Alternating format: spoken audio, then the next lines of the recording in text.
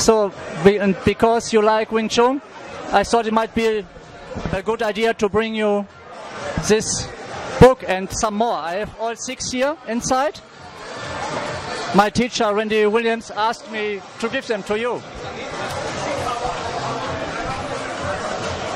So, I have here all 5.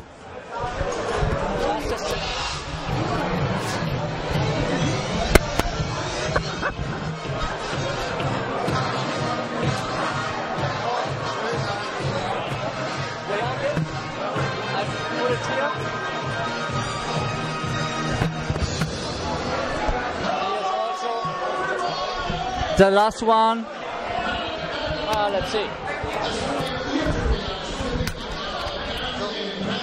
Now you have all 6 again. Wow. My Sifu told me you lost your ones. That's why I thought I'd bring you new ones. And they're brand new.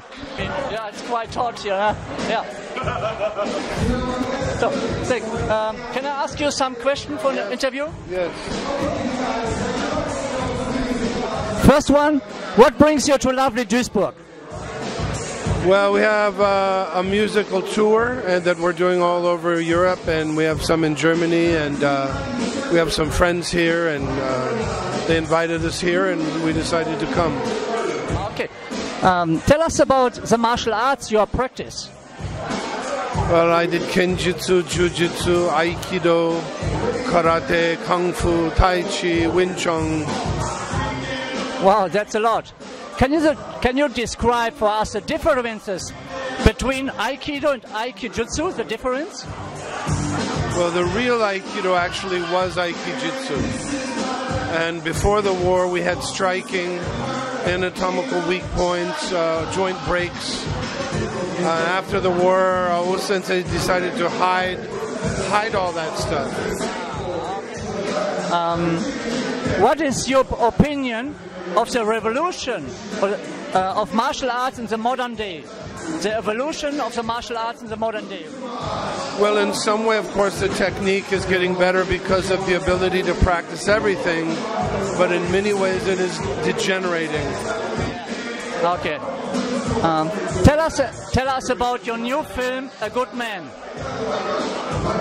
It's a simple film, just simple theme where good triumphs over evil.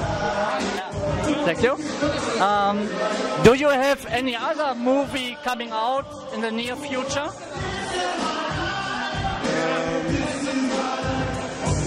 We never know when they're going to release the movie. And the last question, let's see, because we have to stop, they told me right now. Besides English, what other language do you speak? German. I'm joking. I speak Japanese, Italian, Spanish, a little bit of Italian, Spanish, Tibetan. ¿Usted habla español? Sí, un poco, sí. Yo soy español. Ah, sí, qué bueno. Muchas gracias. Thank you very much. And have a nice time.